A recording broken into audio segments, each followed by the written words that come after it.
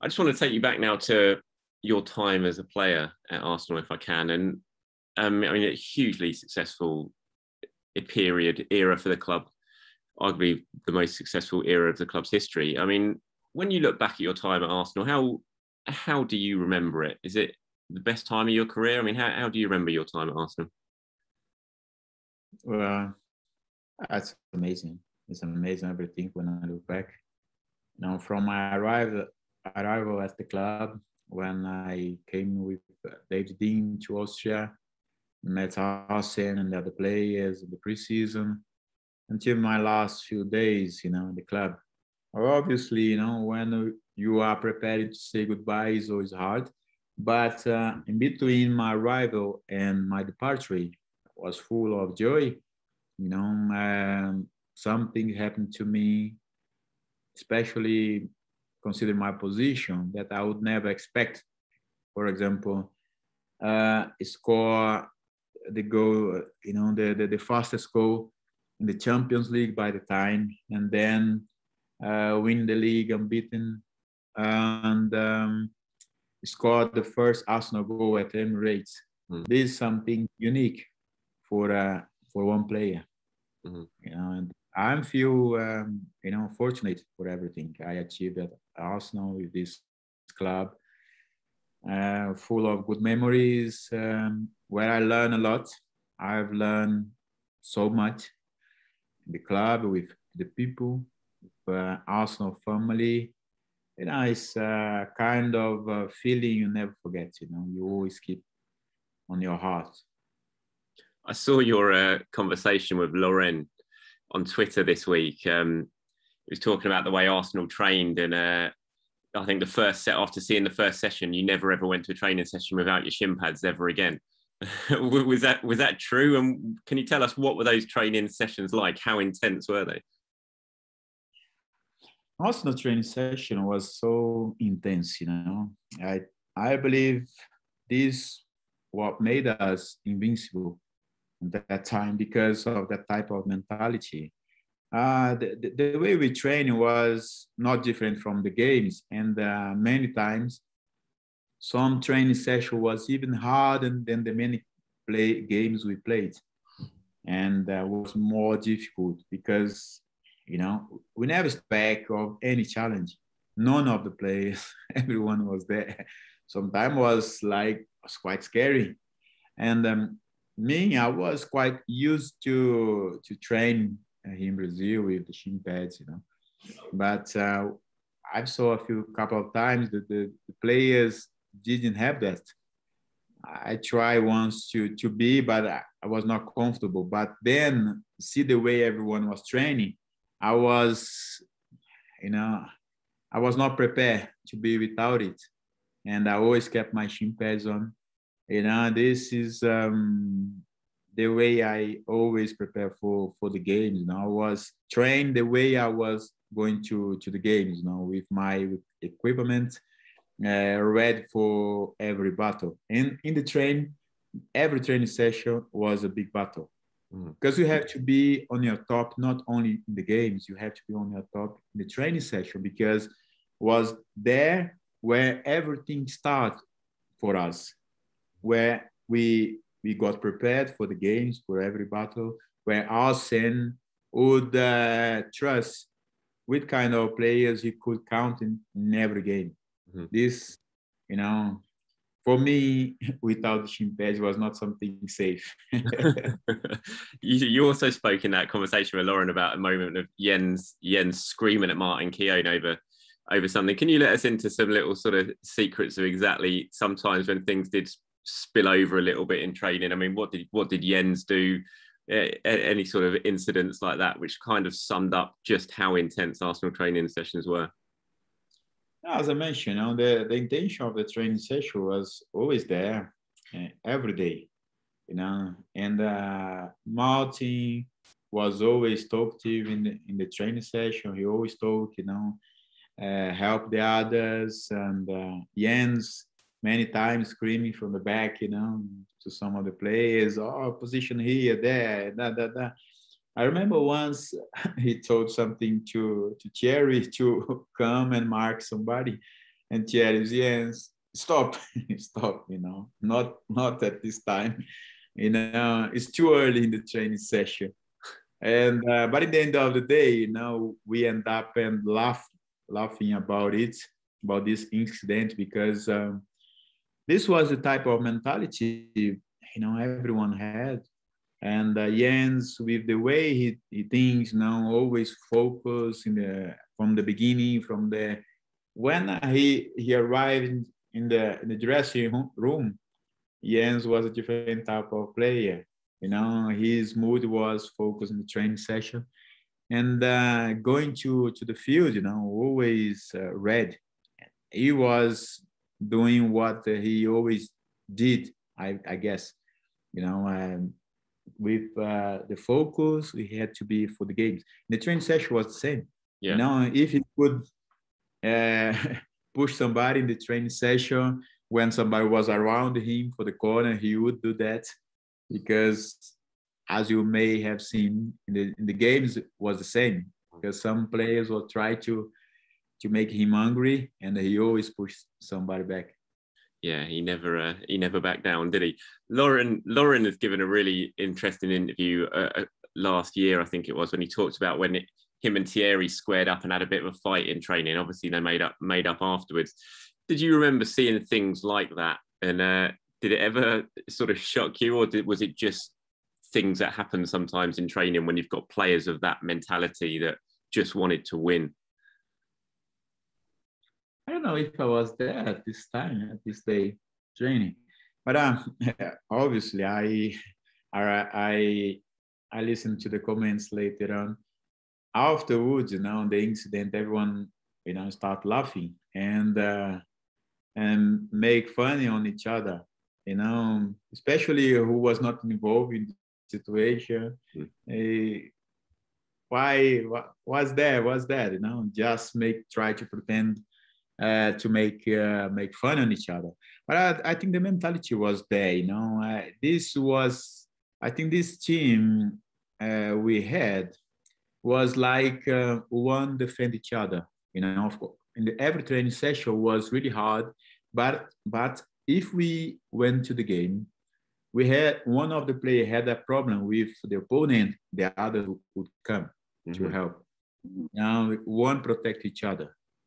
Obviously, sometime the training session, some ugly tackles arrived and happen, and some arguments. But in the end of the day, everyone respect each other and talk in the dressing room and came back to peace. Yeah. What was Arsene like during training? Did he just watch all this? I mean, I can imagine if you're a manager of a team who are flying in for tackles like that, you'd be watching it like this, wouldn't you? You wouldn't want to see one of your players injured before a big match. What was he like? Was he just very calm and just sort of stayed out of it all? He was calm normally, unless if he sees that somebody was over what was necessary, for the tackling, or change the mentality, the temper. And he was there, try just to, he never came, hey, stop tackling. He never came like this, he just say, oh, be careful, just to avoid the injury. But at some occasion where there was some argument, he just stay away from the argument and wait for the result, if the players would stop or not. But this was the way we have to let some time behave in the game, because in the game you cannot ask, please. Sometimes you have to be hard on your teammates. Hey, come on, I need you. We have to be hard on them. Yeah. Obviously, some type of arguments we may had in the training, some training session. I think was important for us to get mature, to go to the battles in the games. Because in the end of the day, everyone was a friend. Despite we had, I remember once, Colo Toure and Pascal Sigan, they fought in the training session. They start to have a kind of argument in the training session, one hit the other. But in the end of the day, they start, a small fight, and we came and stopped. And I sent them to the dressing room. I say, "Oh, this is not good," because they fights inside, And they left the training session, stay away, stay on the side, they sat around the field watching the rest of the training session. Was nearly to the end. And when I arrived in the dressing room, they was laughing on each other, and Arsene always use his command, his leadership, just to calm down the situation. But the players understood that they made a mistake in the training session, and apologized on each other. This was the mentality. We may had a problem in the training session, but we solved the problem before we go home. Mm-hmm. Did you ever see, Arsene was so calm always. He certainly was in front of the cameras. Do you ever remember an occasion where he surprised you, where he just completely lost it or something, whether it be at training or at half time, at full time of a match? Was there any ever occasion where you would like, wow, I've not seen Arsene do this before? Or was he always that calm, mild manager that we saw in front of the cameras? Not many times, but a few occasions where in the half time he came very pissed with us the way we had our first half. I don't remember exactly which game, but if I'm not wrong, I don't know if it was against Liverpool at Highbury, when I think it was 2-0 up for them for the halftime. And we won that game. I think, I don't know, it's for 5-3, 5-2, whatever, or 4-2. He was very upset, And there was a few other occasions, In the halftime, he came and hit the ball a bit hard. And even though when Arsenal was angry, we could not see him, as this type of person who lost his mind. Mm-hmm. But he provoked us, and the way, we knew he was upset, of course. We could see on his face.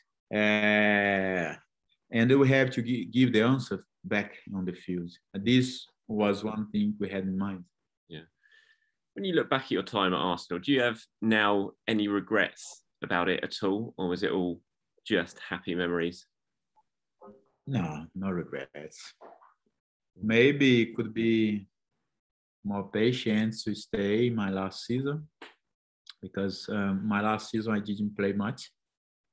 And this was very disappointed for me. I was frustrated of not being played, because I knew I had quality to play. I knew that I had condition. And at that time, Arsene chose Flamini to play with Fabregas. And, I was seeing that maybe my time was coming to an end in the club, because I was not having much opportunity. Mm-hmm. When I left, I had 1 more year contract. Maybe I should have stayed, because after that, Flamini left for free. Mm-hmm. And since then, I've seen that Arsenal struggle to find another player in that position. And maybe if I may say something about regret, possibly could be this, non-patience to stay. But I have my reasons, and I was so happy, when I moved to Greece. I had the other hand, I was okay with the change I have made, because I went to Greece, to Panathinaikos for 3 years. I was very happy there. The fans treated me well. I had a good time. I kept enjoy football and enjoy with the family, lifestyle, and enjoy football, basically. That season you talked about, your last season, 2007, 2008, that must have been a strange season for you, like you said, because you kind of weren't playing as much. Flamini was in with Cesc in that midfield. And, Arsenal were really going for the title that season, weren't they? It looked for a long period like they might well win the league that season. So it must have been, yeah, like you said, it must have been quite difficult to kind of watch on at that point when, things until February, March were going so well. It must have been pretty difficult that. Yeah, it was difficult because in fifth season at the club, I always came back late for the preseason because of the national team. And this last season was the same. I came back late, and after I was ready to play, I've seen that I was not getting my opportunity. Mm-hmm. Then I spoke to Arsene, and he explained me the reason. But I was not so happy at all of watching the games on the bench. But I respect all of them because they were doing well. Flamini and Cesc, they were playing so well. And but despite that, it was hard. And but I think this football, we have to accept when things does not go. Somehow to accept, even though it was hard for me, but I try to all my best, and I did all my best to support the team.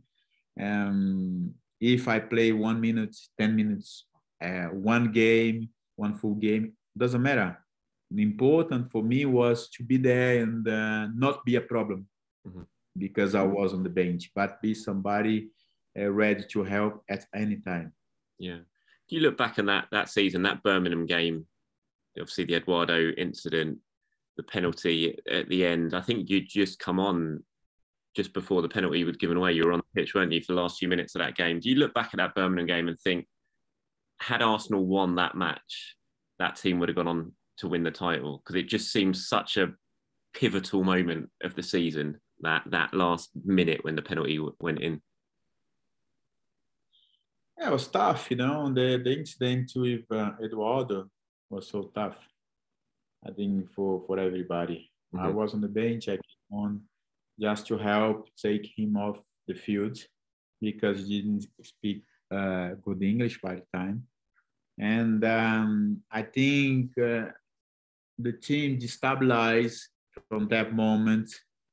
And somehow, I don't know if was something missing, some ingredients missing to make things happen, and then we could not get the result we expect, and since then, the team became not so good.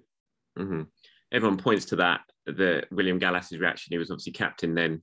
You had, I think it was kind of between you and William to be captain that season, wasn't it? And it went to William.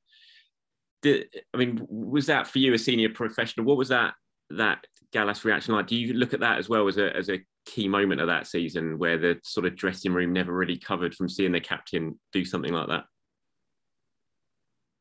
Well, listen,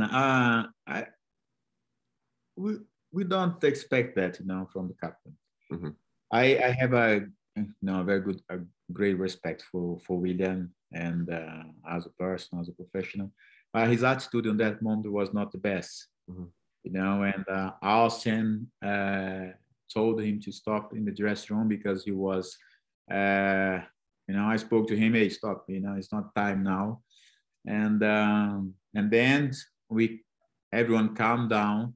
But I think this time, this type of leadership, is so important to give the others the support they need, because we were on a fragile moment where we lost one player with a very bad injury. The result was not so good.